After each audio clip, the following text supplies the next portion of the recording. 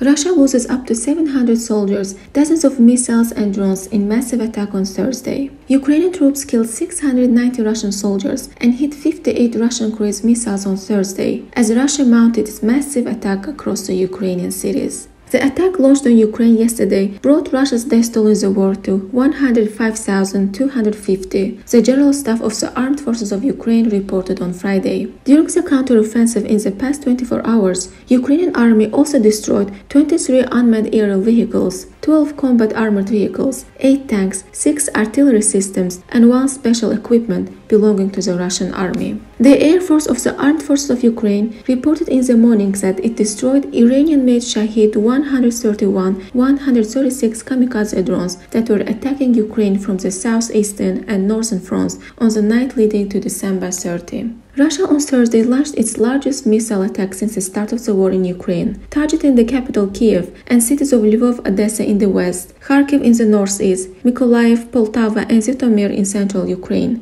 The attacks injured 5 people and caused blackouts across the country.